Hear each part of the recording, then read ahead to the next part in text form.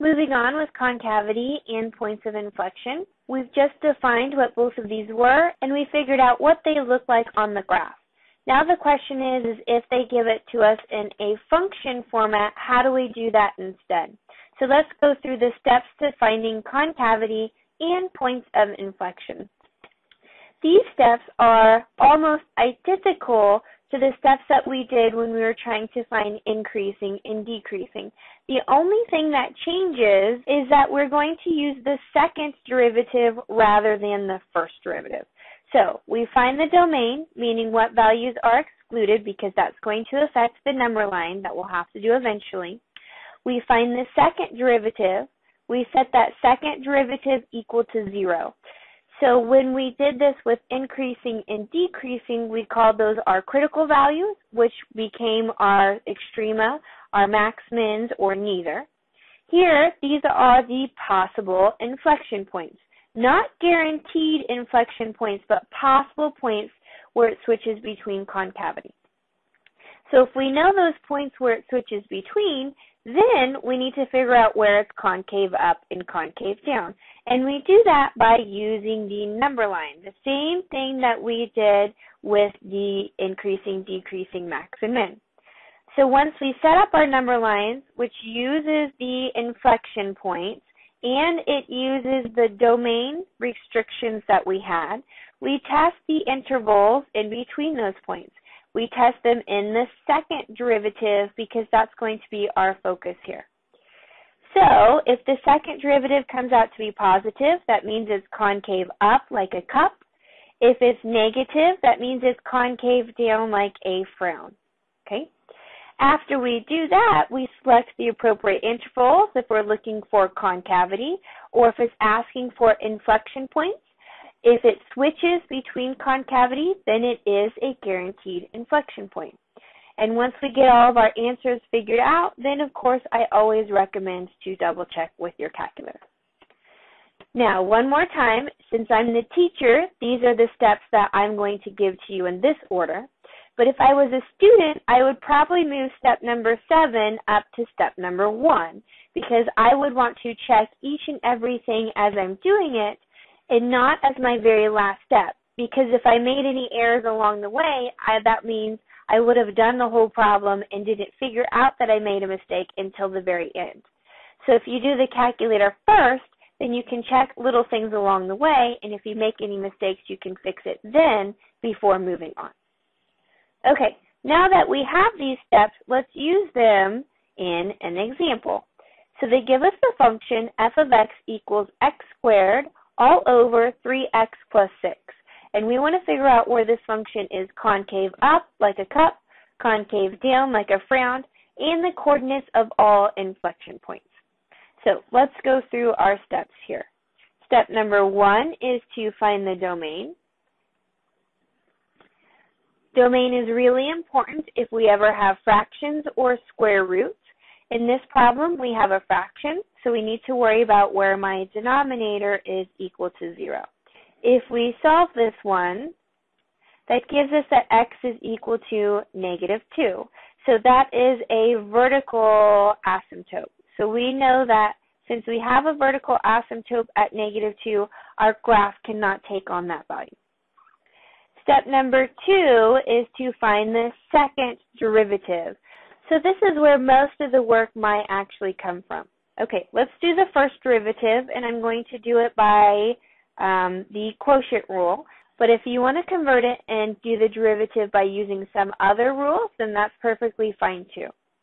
So low d high, the original of the low, times the derivative of my high, which is 2x, minus high d low, so the original of the high times the derivative of the low, all over my low squared.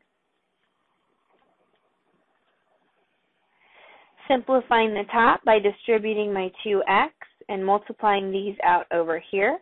That gives me a 6x squared plus a 12x minus 3x squared. The denominator, we want to keep it in factored form.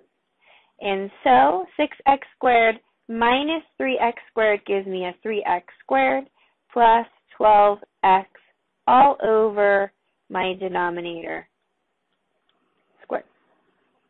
Okay, if we were just taking the first derivative, then I would leave it like this, but now I need to take the second derivative. So since I want to take the second derivative of this, I want to simplify the first derivative of it as far as possible. Now, in the numerator, notice that we have something in common, but we also have that thing in common in the denominator too. We have a factor of 3 in common between all of these things here. I cannot just factor it out of the denominator because I have it squared. So let me show you a different way that I can manipulate this denominator. So 3x plus 6 squared is like a 3x plus 6 times a 3x plus 6. Well, I can take a 3 out of the first piece, and that leaves me with the x plus 2. And I can take a 3 out of the second piece, and that also leaves me with an x plus 2. So I have 3 times 3, which gives me 9, and then x plus 2 squared. So this is a different format of what the denominator is. It's still in factored format, but it's actually more factored because I have my common factor factored up. So I'm going to write the denominator in that way, and then that way, when I take a 3 out of the numerator, I can cancel these.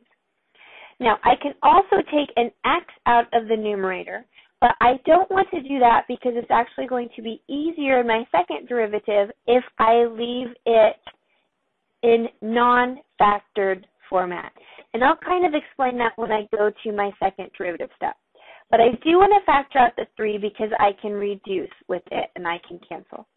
So if I take the 3 out, that leaves me with an x squared plus 4x. So that means I can cancel out my constant terms. So that leaves me with a 3 in the denominator. Okay. So let me write down my final version of my first derivative here. So f prime of x is equal to x squared plus 4x over 3 times x plus 2 quantity squared. So I think this is the best format to take my second derivative of. So let's go ahead and get into that then. Now, when I take the second derivative of it, I have a fraction, so that means I have a quotient rule. But I have an inside-outside piece, so that means I also have a chain rule. If I were to put my numerator in the factored format, when I factored out my x, that means I would have also had a product rule along with my quotient and my chain rule. If I leave it in this format, that means I don't have a product rule. That means I just have my quotient and my chain rule, and I think that's enough. So that's why I suggested to leave it in this fashion. Okay, so first is my quotient rule, low d high. So my original of my low times the derivative of my high, which is 2x plus 4, minus high d low. So my original of my high times the derivative of my low. Well, my constant of 3 stays out. Then my chain rule. So I pull my 2 down. I keep my inside the same. I subtract a power. And then I take it times the derivative of my inside, which is just 1. And that is all over my denominator squared. Okay, so it's pretty messy at this point. Let's see if we can kind of clean it up a little bit, make it a little prettier. So I'm going to think of this as 2 pieces here. In my first piece, I want to see what I can do to clean it up. And then my second piece, I want to see what I can do to clean it up. So these pieces are separated by my subtraction sign. In my first piece, I notice that this parentheses here has a common factor of 2. So I'm going to factor out that 2, and I'm going to put it up here with the 3. So this is like me saying I have a 3 times with the 2 that I'm going to factor out. So why not simplify that to give me a 6? I have this x plus 2 squared, and then when I factor out a 2 from this piece, that actually leaves me with x plus 2. So if I want to write this in the most condensed format, That leaves me with 6 times x plus 2 to the third power, because I have 3 of them all the same. Now my subtraction here in the middle. And now I want to figure out what I have to do with this back piece. Okay, so let me multiply my constants out here, 3 times 2, and of course if 1 was a different number, I would have to worry about that as well. In this guy here, I have a common factor of x, so let me go ahead and take that x out now. That leaves me with the x plus 4, and then just copying down this piece here, which is an x plus 2. All over. Now let me condense this denominator a little bit. I can distribute my square to each of my factors. 3 squared gives me 9. And then x plus 2 squared squared. If I multiply these exponents, that gives me x plus 2 to the 4th. Now, I know in my next step of finding concavity, I need to set this equal to 0. That means I want this fraction in the most factored form as possible. So I'm going to factor this by doing a common factor, again between my two pieces. I want to see what I have in common between this piece and what I have in common between that piece. So I see between those I have a 6 and I have an x plus 2 in common. So if I take that out, I need to figure out what I have left over between my two blue pieces there. So my first one, if I take this here and factor out this here, my 6 factors out and one of these x plus 2 factors out, but I'm left with 2 of the x plus 2s. And I'm going to go ahead and write them out because I'm going to need to FOIL them for my next step. Then minus, now this piece, factoring out this here. So my 6 factors out, I'm left over with my x plus 2 factors out, but I'm left over with an x plus 4. And that is all divided by my 9 times x plus 2 to the 4th. So now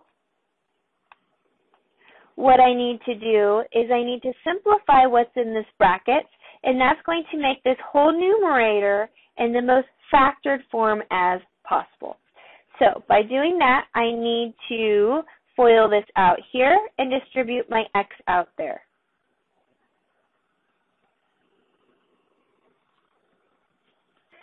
So along with simplifying my brackets here, let's see if I can simplify something else.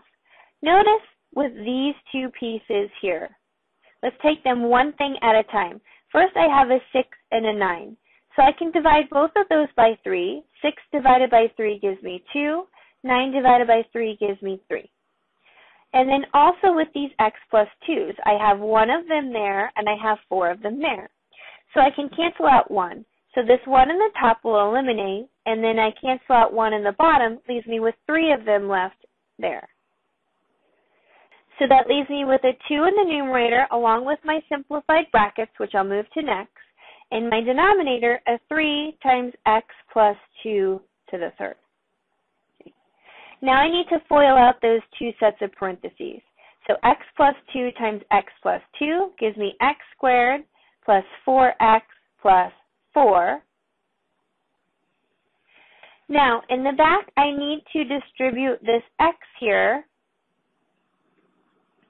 but I'm going to make it a little simpler, and I'm going to distribute the negative with the x all the way through. So negative x times x gives me a negative x squared, and negative x times 4 gives me a negative 4x. Okay, one more step to simplifying the brackets, and then I think I am finished with my second derivative. So I have 2, my x squared minus x squared cancels out, my 4x minus 4x cancels out, so all I'm left with in that brackets then is a 4. So I can simplify this, 2 times my 4, which gives me my 8 in the numerator, and then my denominator is what it is. 3 over x plus 2 to the 3rd. So let me scroll back up through all of this work that we've done here. So that was the work of finding my second derivative, the work of finding my first derivative, and I have pasted my answer up here. My second derivative is this here. Because of time, I'm going to end this video here, but in the next video, I'll come back to finishing up finding my concavity and inflection points of this problem.